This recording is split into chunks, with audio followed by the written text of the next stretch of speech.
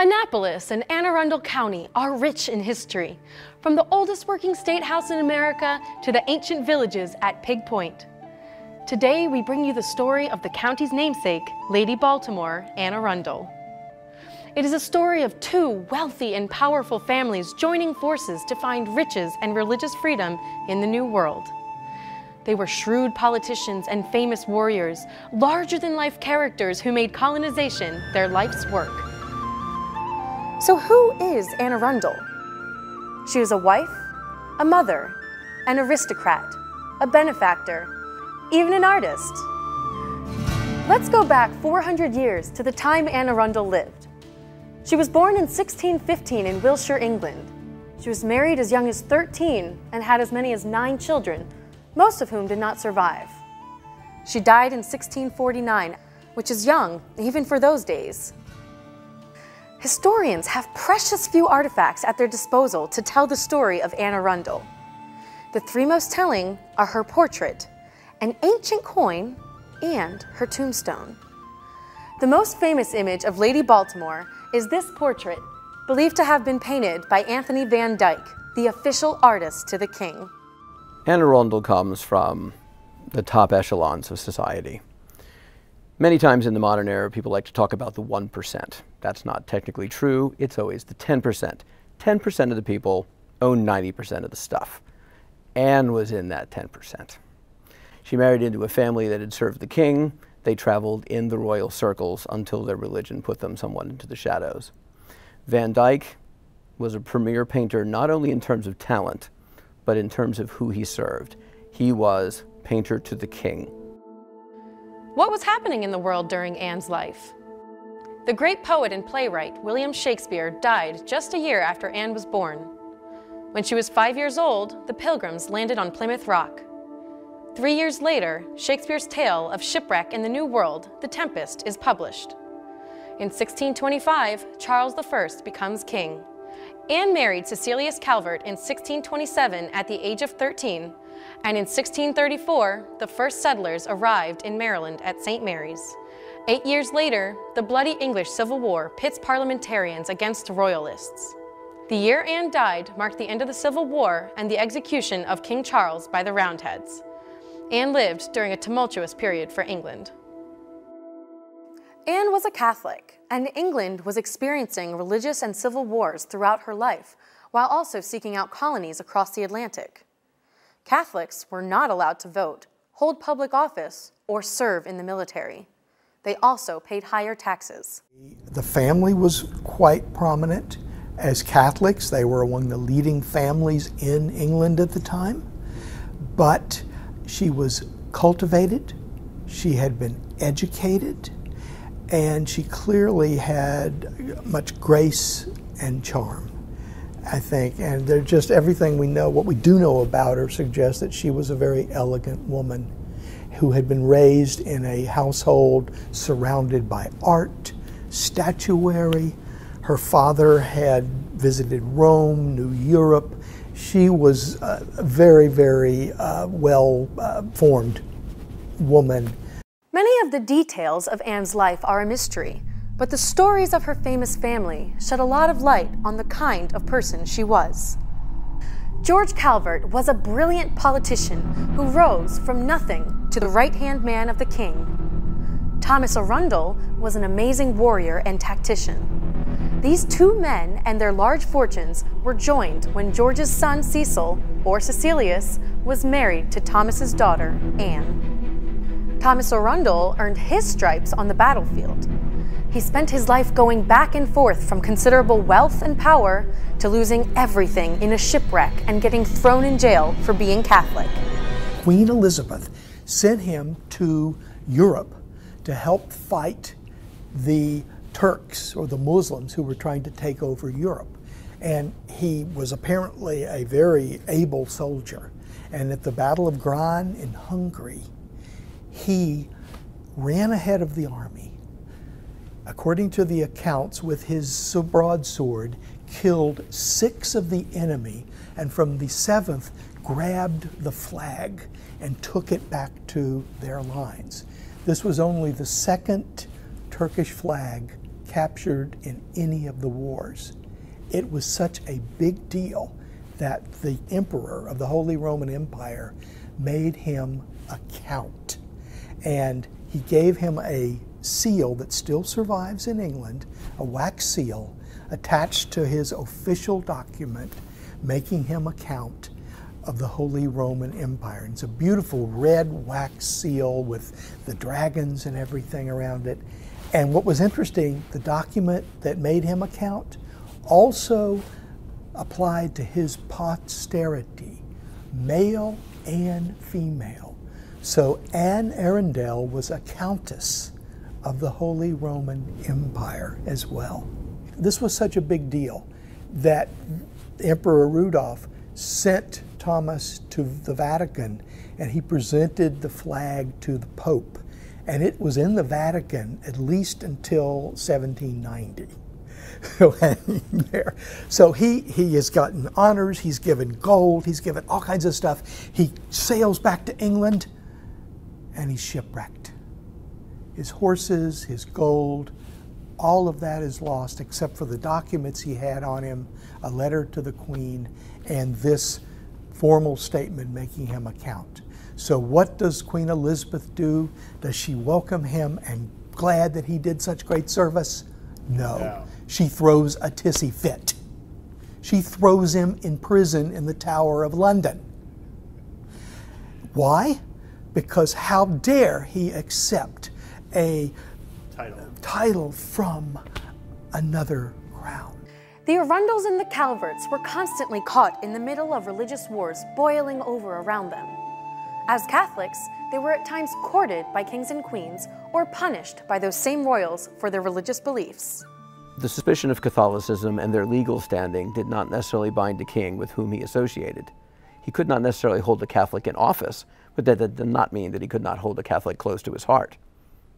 And so many Catholics circulated around Charles' court. His wife, Henrietta Maria, is Catholic, very, very French, to the point where, in order to make her more acceptable to the English people, Charles has her known locally as Mary instead of Henrietta Maria.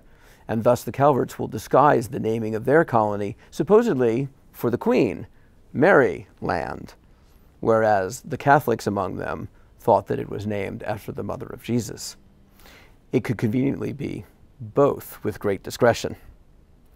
So Catholics may be questioned by the nation, they might be limited by law, but the king himself kept company with them. And his wife had a circle of them around her, which constantly infuriated the Puritans. George Calvert, Anne's father-in-law, also faced problems as a Catholic. But much like Thomas Arundel, he was able to thrive despite religious persecution. Calvert was born of modest means, with no titles and no land. He rose to become one of the most powerful men in England, joined the Calvert and Arundel families as one, and of course, colonized the state of Maryland. George Calvert's success, despite so many odds, is pretty unique in medieval England. It's unheard of. It just doesn't happen in England. And it's just amazing. That's the only example I know of anywhere where somebody, not only in modest means, but from a very remote, primitive part of the country, which it still is, can do that. George was raised as a Catholic until the age of 12, George Calvert, and then he was forcefully taken from his parents, placed with a Protestant tutor, and from the age of 12, he effectively lived as an Anglican, as such. He rose, a kid from a rural setting, a farm, rose incredibly to become next to the king in power in England. James I appointed him as one of the principal secretaries of state, which is about as high as you could go in English government. In 1624, at the height of his power, he decided to convert or reconvert to the Catholic faith, and that made him unable to be a government official anymore. The king, though, had valued everything he had done for the country. He still wanted to keep him on as an advisor, which was also quite unusual at the time period. But Calvert said, I need to back away from this. He turned his attentions to settlement in America, and the king, out of gratitude, made him a baron, the Lord of Baltimore in Ireland. So, despite George Calvert's Catholicism, he was granted the charter to Maryland by the Crown. His son Cecil and Cecil's wife Anne would be responsible for making the settlement a reality. At the time, the joke that Anglicans are Catholic without the Pope was fairly well true. But as Henry aged, and more importantly when his son took over, England moved more and more into the ranks of the true Protestant theologies, giving rise to even a Catholic, anti-Catholic branch, the Calvinists, who believed in predestination rather than free will and salvation. Those Puritans became stronger and stronger and more numerous through Europe, and particularly in England. Queen Elizabeth did not approve of them, but she tolerated them. In fact, she said, "I do not wish to make windows into men's souls, so long as they be good Englishmen." Nationalism above religion. Anne Arundel County is not the only place in Maryland bearing a name associated with the Calverts. 7 other counties and Baltimore City also have ties to the founding family. Calvert, Cecil for Anne's husband, and Charles for Anne's son. Talbot is the married name of Cecil's sister. Frederick is believed to be named after the 6th Lord Baltimore, and Harford after another former governor and Frederick's illegitimate son. I would say one other thing on the naming of the county I think is significant, and that is that the names were usually presented from this side of the Atlantic, but they were almost always chosen from that side. And as you look at a place like Talbot County, we see that Catholic and noble connection. We see Arundel, not the married name, the maiden name. And thus, the local colonists honored not only Charles County, Calvert County, Harford County later in history, these direct references to the proprietary family, Baltimore County, and eventually town and city. We also see that there's an awareness of the social and economic circles in which they traveled and recognition here on this side, Worcester, Salisbury, all political, personal, and sometimes economic allies of the Calverts. The Calverts devoted their lives to establishing a settlement in the New World. Their first attempt, Newfoundland, was a failure. In 1621, when Anne was about 6 years old, settlers under the Calvert arms headed for what they would call Fairyland. These are transatlantic vessels. These are expensive endeavors to publicize and advertise and gather together your settlers, both Catholic and Protestant, required tremendous investment at ridiculous risk. Perhaps you've seen the mock-up of those vessels. I wouldn't want to cross the bay in those, much less the Atlantic. As a result of that, it's a very high-risk element. There are other risks that they didn't anticipate. The path was not straight across the Atlantic. That would take you months if you ever made it. They did make it, but the settlers quickly learned that they did not like Newfoundland at all. George Calvert was also a beautiful writer, very articulate. I wrote back to King Charles asking him to abandon the colony because it was untenable, and he and his family were there for over a winter. And he said, he wrote to the king, he said, "The sad face of winter is upon this land from September until May." And I think I have some foreign service friends who retired and built a house in Newfoundland, and I ran into them, and she said, "Well, he should have said September until June." The Calverts would continue their search for a warmer climate and better farmland, and in 1632, the king granted them the charter to Maryland. Anne was a teenager and a few years into her marriage with George's son Cecil. George had achieved his greatest goal in life. So then, of course, he died a few months before the charter was completed, and that was the 20th of June. We call it Charter Day, 1632. Then it fell to Cecilius to make Maryland a reality. He spent everything the family had to get this colony going. I suspect that his father-in-law, even though he was greatly in debt, Sir Thomas or Lord Arundel of Wardour, I think he invested. There's some suggestion Anne herself put some of her personal money into the colony. They rolled the dice with everything they had, and it succeeded.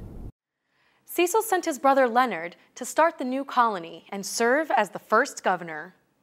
Construction of his home in historic St. Mary's began the year Anne Arundel's son Charles was born. Of course, life was no bed of roses for the settlers. Maryland would make the Calverts rich with tobacco yields, but the early years were tough. There's a misnomer throughout America's history that Maryland was a Catholic colony. That is completely an error. Many of the leaders were, but the vast majority of the population from day one were of other faiths. So it was only a minority that was actually Catholic. And Cecil Calvert was very careful to try to make sure that people of other faiths had government positions, could serve on the council, had places where they did not feel they were being forced to do something because of Catholics.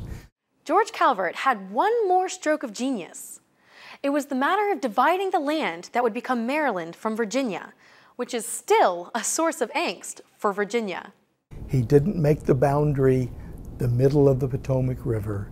He made it the high water line on the south shore so that Maryland owned the entire rivers of the Potomac.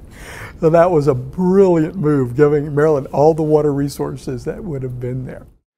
How much do we really know about Anne Arundel? We know that her son Charles became the 6th governor in Maryland, the settlement she never had a chance to visit. We know she was born in Wardour Castle, which was attacked and burned by the Roundheads in 1643. We know the dates of her birth and death from her tombstone in St. John's Church in Tisbury, England. But there are several discrepancies in historical records about her age, when she was born, how many children she had, and how she died. We are so attached to the factual data in our modern world that I sometimes think we miss that which may be a little less tangible. What was her role?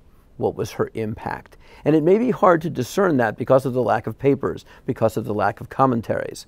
But once we put her in her context, and once we see that she was esteemed enough for the local government to memorialize her, perhaps, given the dates and the foundation of the county, that her status and her standing was well respected, certainly by the proprietary family, but also the colonists themselves. And perhaps that's more important than how many children did she have. Do we really know what Anne Arundel looked like? We know of at least 6 images of her. Some hang in the Arundel Center in Annapolis, one in her family home, Hook Manor in England, one in the Benson Hammond House in Linthicum, Maryland, one at the county's Historical Society in Glen Burnie. Of course, there was no photography when she was alive, so we see differences in the images of her. Historians differ over which might be accurate, but they agree that the closest would be the Van Dyck painting hanging in her ancestral home and a coin that was minted to honor the marriage of Cecil and Anne. America has a tradition of recalling its past. We don't recall it very accurately very often. We tend to leave out the dark spots and praise the light, and often when we look back in history and we have a celebration, we try very hard to connect, and often through imagery. And so, at the Revolution, there were paintings of revolutionary figures taken from etchings of the 19th century, which may or may not have been taken of portraits from the 18th century. It gets even harder as we go back in time, and true portraiture is harder to locate. So we find that there are very few images, including the one of Van Dyck, which has been lost to posterity. What a terrible loss to art, what a terrible loss to Maryland history, which hasn't stopped anyone from the more modern period of trying to render her. Well, we do have a contemporary illustration. It's from a medallion that was struck by the very wealthy family, a coin, a commemorative coin, which we still do in the United States today. And on that is an image of the bride and groom. Since it was commissioned by those, one would imagine that it was approved by them. Is it precisely accurate? Are the freckles gone? Are the blemishes missing? Well, of course they are. The painters would have done the same thing. But it is the closest that we have, and therefore I believe what we should look to when we try to get an image of what Anne might have looked like. After that, if there's such thing as poetic license, artists take it much further. In 1643, just 6 years before Anne Arundel died, there was another epic event that illustrated the problems Catholics had in England, as well as the heroism of the Calverts and the Arundels. The Puritans, also known as the Roundheads, burned her childhood home. In the Civil War, which began in 1640, early 40s, between Charles I and Parliament, was a devastating thing that destroyed much of England. The Arundels, because they had been supporters of the crown, sided with Charles I. Anne's brother got a company of cavalry and went and fought for the king. He was unfortunately wounded in battle and killed. The same time he was lying wounded and dying, the family home of Wardour Castle was put under siege by the parliamentary forces. And this is another one of those stories that is amazing. His wife, Blanche, Lady Blanche Arundel, was asked by the troops that were surrounding the castle to surrender. And she said, no, I have been ordered by my husband to maintain and hold this castle, and I shall obey his order. Well, what was interesting is she had her daughter-in-law, her grandchildren, some servants, and 25 men. The army against them was 1,300 troops with cannon. They laid siege and began shelling Wardour Castle for 7 days. And they kept shooting. The men killed 60 of the enemy from firing at them. At the end, they said they were so tired that they weren't sure that the men would put the ball in first or the powder in first into their muskets because they were exhausted from 7 days of minimal sleep, minimal food. So the women servants started loading the rifles for them so they could shoot. Just an incredible thing. And then the troops put a mine under, gunpowder, under a tunnel, under the wall, and threatened to blow it up. Now this would have destroyed the castle. They were also out of food. They hadn't been prepared for siege. So Lady Blanche asked for terms. And initially she said, well, we're going to let the women go, but all the men are going to be executed. She says, no way, I'm not going to do this. So she holds out. Finally they agree, okay, everybody will be given quarter. The women will be able to take all their possessions with them, along with 6 servants. And an inventory will be made of the entire estate and copies given to both the victorious troops and the Arundels, and it will be respected and maintained. The only one of those provisions after the surrender they honored was the first one. They didn't kill anybody. They looted the building. They forced Lady Blanche and her family with only the clothes on their backs to leave, be taken prisoners. 100,000 pounds sterling of damage was done to Wardour Castle. Extraordinary. But it was still a castle. So the Parliament took it over. Her son, Henry Arundel, brought troops back and laid siege to his own home. They maintained that siege for almost a year. Finally, they used the same tactic of putting gunpowder and threatening to blow it up. But by accident, it exploded. They destroyed the building, and it could never again be a place that people could live. Today, Wardour Castle still stands as a ruin. It is an amazing sight in a beautiful landscape, and it is testimony to the violence of the English Civil War and the Arundel role in that awful conflict. If we were to step inside of Wardour Castle in Anne Arundel's time, the wealth and power of her family would be obvious. We are again talking about that 10% where the Calvert household had dozens of direct employees simply to maintain the household. where 2 or 3 people might assist you in getting dressed. And if you've seen the Jacobean dresses that women wore, then you'll get an idea of why it might take 2 or 3 just to get you into that tapestry of itself, that showpiece of a gown with all of its different pieces and parts that one woman could not possibly get herself into. We know from a 1605 account, an inventory of the extraordinary quality of that castle. There was tapestries showing the siege of Troy, or stories from the Iliad and the Odyssey. There was statues of popes and ancient figures like Aristotle. There was paintings of all varieties there. Elegant glassware, just amazing. One of the largest collections, and this is 1605. Except for the royal collection, the largest collection of extraordinarily rare Chinese porcelain in all of Britain.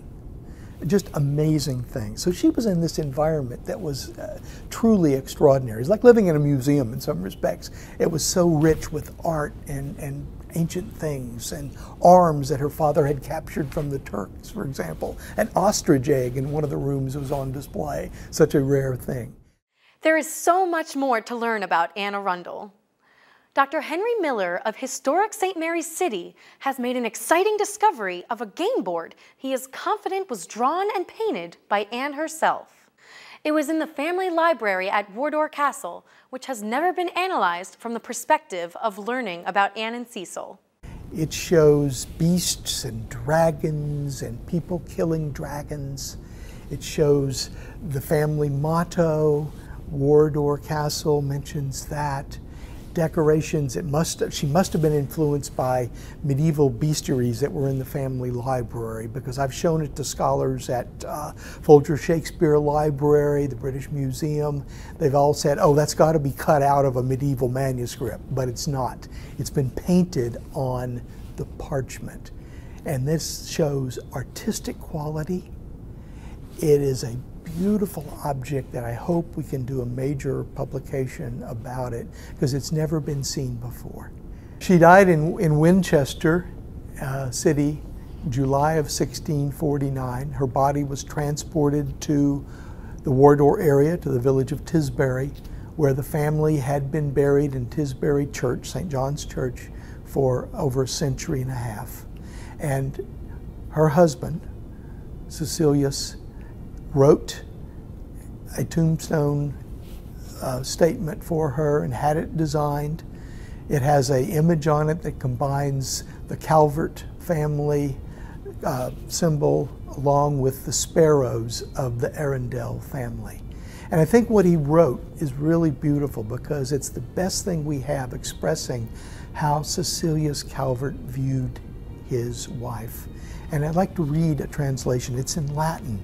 But what it says is, "Here lies Anne Arundel, Lady Baltimore, epitome of all the qualities of the phoenix that there are in flowers, and buds, and graces, those being as great as there are in heaven. Farewell. No other woman's love in the world was to be so requited. She left this world on July 23rd, in the 1649th year, from the childhood of God in the 34th year of her age. This memorial was set up by her husband for his love's sake." What better tribute to Anne Arundel than to name this beautiful county after her? It is the crown of the Chesapeake and the capital of Maryland, the land of pleasant living. It is the place where religious freedom was born and the grand experiment of democracy would start to take shape. Surely, Anne Arundel would be very pleased.